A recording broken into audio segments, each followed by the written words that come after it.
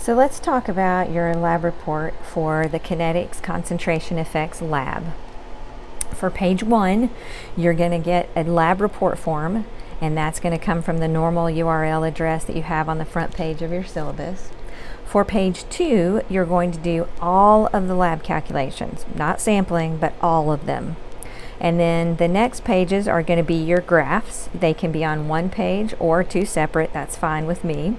Notice that your graph should be the natural log of rate on the y-axis, and don't forget your units, molarity per second, versus your x-axis, which is going to be the natural log of I minus concentration. So that's going to be in molarity. Again, don't forget your units. And of course, we always want a title, so you'll have a title for that as well. When you generate that graph, it's going to be in the negative quadrant, and so it should look like this. That's why I've drawn it just like this. And you'll have a slope that's positive. That's generally what it should look like, both for the natural log concentration of I minus and the hydrogen peroxide graph as well. So make sure that you see that. And then the last page, I want the carbon copy of the data only. Make sure that I can read your data, because if I see an error somewhere, I refer back to the data just to check it. That's your lab report. It's due when you come to the next lab. That's also on your syllabus when all of those due dates are. So let's go to the report form.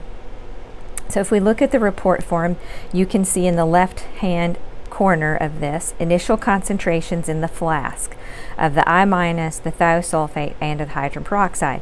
Those initial concentrations are what is actually in the flask post-dilution. That's very important. So we got to figure out what's in the flask post-dilution, because when we put these ingredients in, notice we've got water, buffer, potassium iodide starch, sodium thiosulfate, and look at the two lines underneath, 6 mils of the hydrogen peroxide. You should have written down the concentration of hydrogen peroxide from the carboy in the lab. So you have that concentration in your lab notes, and you have 6 mils. The total volume, when I add all of those up, is 150 mils. It's the same for all 4 flasks. It's also the same down here. All 4 flasks have 150 mils. Now notice, for the first part, you're looking at potassium iodide, and as it changes in concentration, what happens to the overall rate? So we're only changing the iodide concentration. In the second part, we are changing the concentration of hydrogen peroxide. Everything else is staying the same. Again, the total volume stays the same. So the only thing that's changing is hydrogen peroxide, and that's why we're wanting to know, how does that change in concentration of hydrogen peroxide affect the rate? All right, so for this first one, we're going to calculate the initial concentration of I minus in the flask. Now you might ask, well, it's got potassium. Well, the potassium is a spectator ion. It is not part of the overall reaction. So we've got to calculate that initial concentration. So when we go back to our notes over here, we're going to come back, let's move forward to that. And we are going to calculate the initial concentration of I minus. That's that column. So in flask 1, the initial concentration was 0.30. That's in your lab report information, or your lab document information. And according to that, we'll go back and glance at it. See the 0.3 molar Ki, or 0.3 molar I. We used 2 mils for flask 1. So as a result, that means that what I actually put into the Erlenmeyer was 0.0020 liter, or 2 mils. And that's going to tell me how many moles of I minus, or iodide, we actually transferred. Now we still need concentration. We want to know what's the concentration after we diluted it in 150 mils. So that means we got to divide by total volume. And we've already noted, when we add up all of the ingredients, the volume, we end up with 0.150 liter, or 150 mils. And this number, when I do that calculation, is going to give me the initial concentration in flask 1 for the iodide. Now the only number that's going to change on all of these is this number, because the total volume stays the same, the concentration stays the same. So when we look to flask 2, notice flask 2 has 4 mils in it. Flask 3 has 8 mils. Flask 4 has 16. So again, the only number that's going to change, so when we do this again, we would bring that down, that concentration down, and we would multiply it by 0.0040 liters, and so forth. Okay. Again, this is the only number, and it would change by 8 the next time and 16 the next time, and you'll calculate those concentrations. If we go back to that report form, let's get it back down. You'll notice in the report form that we've also got to have the concentration of the thiosulfate and the concentration of hydrogen peroxide initially. So let's figure out what the initial concentration of thiosulfate is in the flask, because that's going to help us later. So we're going to come here and we're going to do initial concentration of thiosulfate. So in that flask, it's going to be the same for flask 1 through 4 because it doesn't change. And if we go to the sheet that tells us everything that we've used, you'll see, based on the ingredients, that we used 0.020 molar. That sodium goes away because it's a spectator, it doesn't participate. And we have 5 mils that we're using, so 0.020 moles of thiosulfate per liter, and we've used 5 mils of it, or 0.0050 liters. That's going to get me to moles of thiosulfate, and of course we've got to divide by total volume. We know that the total volume doesn't change because we can add it up, and it's 0.150 liters. So when we get that concentration post-dilution, we end up with 0.00067 molar thiosulfate. You'll do the same for hydrogen peroxide. Again, for that one, you're going to have to go to your lab notebook, because your lab notebook will have the concentration that you wrote down from lab today. And then notice 2 lines under the table, you used 6 mils of hydrogen peroxide. So you can figure out the concentration initially in the flask. So let's go back to the report form, and when we look at the report form, you can put the time of the clock for the reaction in seconds in the column. For flask 1, it was your last to change, so you should see that the longest time is in the first slot and the shortest time is in the 4th slot, because the 4th flask went quickly. Now for rate, we've got to do a little bit more thinking about that, how to calculate rate for these reactions. So in terms of rate, let's go back to this initial equation here and look at these two. Now we want to know something about the rate with respect to iodide and hydrogen peroxide. The buffer is there, it just facilitates the reaction, keeps it acidic. But we really want to know, how does hydrogen peroxide and iodide affect the rate? So H plus doesn't, so we're not worried about it. We have a second reaction because the first reaction goes so slowly. So really what we did is we have a known thiosulfate, and when all of the thiosulfates consumed, so when that thiosulfate, so here's my original thiosulfate concentration. When all of it's consumed, we see a blue color, and that blue color is indicative of the iodine in solution, or the iodide. So knowing that, that tells us that the I2 is being generated at that point. So we're going to use this, something that we know about, in order to figure out the concentration of I minus, or the change.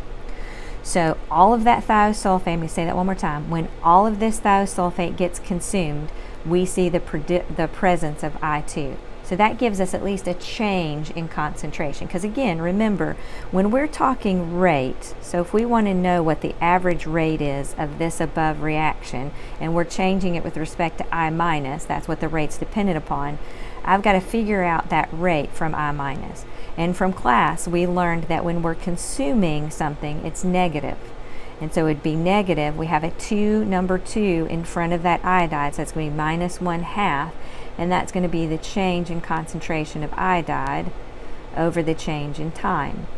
So to get rate, we have time, because that's what you did in lab, you collected the time, but we need to figure out, how do we get that change in iodide? And we're going to get it from the thiosulfate. Now that means we've got to relate the thiosulfate to my iodide. And notice the thiosulfate, for every 2 moles of thiosulfate that we consume in the reaction, we also consume 1 mole of I2. Moreover, if we look at the top reaction, now we've got I2, which is being used in this second reaction. We can relate the I2 to I minus. For every 1 mole of I2, we consume 2 moles of I minus. So when we go through this, that tells me that overall the concentration of iodide, the change in it, and I dropped my moles, let me put that back, is 0.00067 moles of iodide per liter. So here is how much was consumed. Now that is actually the amount that we start with. So when we come down here, we can use that information in our rate. So it'd be -1/2, and now we're going to plug some information in. We've got our change in T that you're going to add in seconds. And remember, this is always going to be final concentration minus initial concentration. So we're going to use my initial concentration as 0.00067, and my final concentration rather is going to be 0 because I have none left. And we're again basing that on the thiosulfate. When all of the thiosulfate's gone, we have the production of I2. So we're using it and relating it back to I minus. And so then we plug in our change in T here. So if we had 104 seconds, for example, for one of them, we would be able to then calculate our rate. Now notice, because I've got these negatives, they're going to go away, and my rate is going to give me a positive value in moles per second once you do that calculation.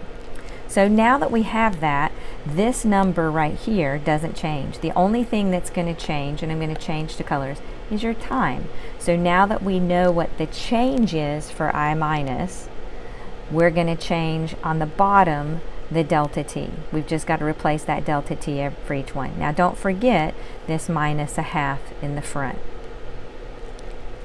Now when you go to do the H2O2, you're going to do a similar process for that as well. Now in that one, so we'll go to a different color, we're going to have to take thiosulfate all the way to moles of H2O2, or hydrogen peroxide, per liter. And that's going to tell me the amount at which it changed. Now rate based on that is going to be, again, negative because it's a reactant and it's being consumed. And then we're going to have negative the change, and if you look at it, it's 1/1. I'll be a little deliberate. The change in concentration of H2O2 over the change in time. The time is what you collected in lab. So once you get this value here, you can plug it in there and then divide it by time, and that's going to give you your rate of that reaction. Again, it should end up being a positive number because your final minus your initial, your 0 minus whatever that calculated value is going to end up being negative, and a negative and a negative makes a positive. So you'll have a positive molarity per second. That's how you're going to calculate rate. It's based on thiosulfate. We had to use the thiosulfate in order to be able to figure out what was going on in the top reaction. So we're looking at an average consumption of that thiosulfate. So then we've got those three, we've got our initial concentration of I minus, we've got our rate, and now we can generate a graph. And your graph is going to be natural log of rate versus natural log of I minus, and it's going to give you a slope, and that slope should be positive. It would probably be a fraction of a number. And then with the order of reaction with respect to I minus, the slope of that base fit line will give you the order with respect to I minus. The same here, once you generate the slope of your best fit line for natural log of rate versus natural log of concentration of H2O2, that is going to also give you the order of the reaction. Now for my lab, I don't want you to do the bottom part, the calculate the rate constant. So X out this bottom part where the K values are. I just want you to do the top part of the lab report. And then the rest of the form where you have K values, you will not do that out. So you'll X out those values. So essentially, you're only going to do this top section that you can see right now. You are not going to do calculate the rate. And you should be done with your lab report. Make sure that everything's nice and neat and legible, that you have computer generated graphs. Just want to make sure I can follow all your calculations.